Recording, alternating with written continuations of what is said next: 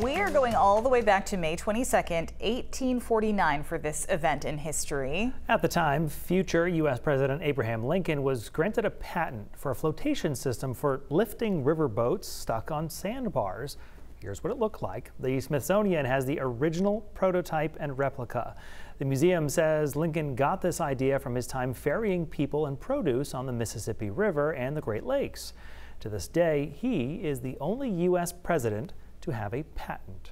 Now, boats are a part of Maine's identity. It comes as no surprise that many Mainers enjoy boating, no matter what the vessel itself might look like. Maine Floats is a company out of Winthrop and is in the process of patenting its floating picnic table boat.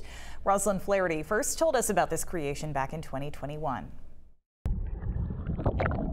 So what's kind of been the reaction from people seeing this floating guy?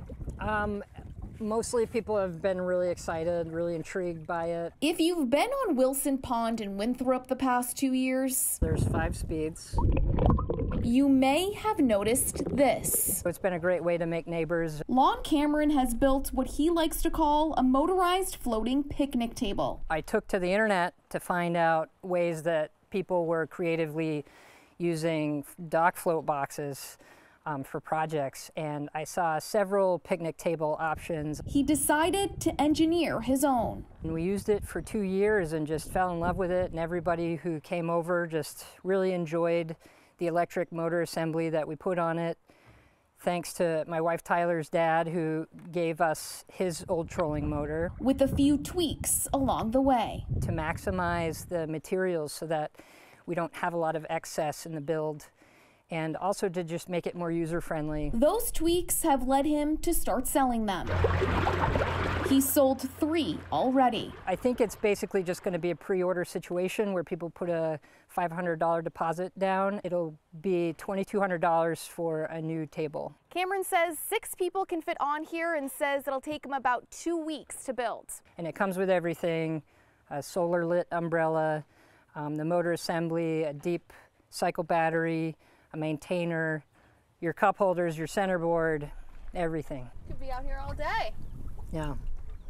It's a pretty easy way to burn some time. Burning some time cruising around a lake on a piece of furniture usually meant to stay in one place.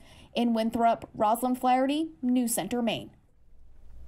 Few updates to this story. The cheapest boat now costs a little more than what it did nearly 2 years ago. Maine Float has 2 different models, an 8-foot and a 12-foot boat. We did ask them where things stand in the patent process, but have not heard back. Love the idea of it. Of course, creating new boat technology is nothing new in Maine. You might remember back in 2019, the University of Maine became home to the Guinness World Record for the largest 3D printed boat.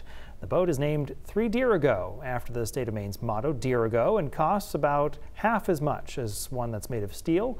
Another example of Maine leading the way when it comes to our boats.